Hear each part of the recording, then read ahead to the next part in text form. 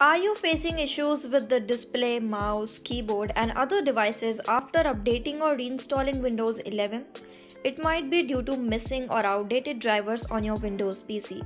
Though modern Windows OS such as Windows 10 and Windows 11 automatically update drivers through OS updates, there is no harm in checking if you are running outdated drivers that need an update.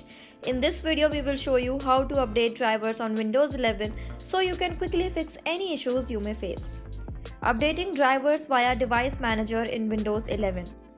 To update Windows 11 drivers through Device Manager, right-click on the Start button and select Device Manager from the context menu.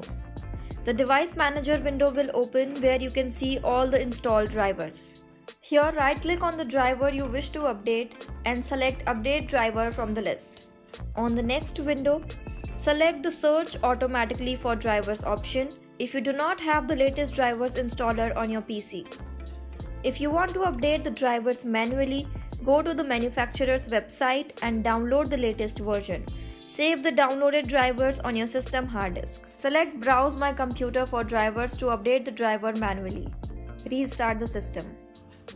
Update drivers for Windows 11 using Advanced Driver Updater. If you find manually checking and updating the drivers challenging and time-consuming, try Advanced Driver Updater. It automatically collects device and OS-related information that helps find the correct and compatible driver without any manual interruption. Compatible with Windows 11 and older versions. To use this tool, download and install Advanced Driver Updater.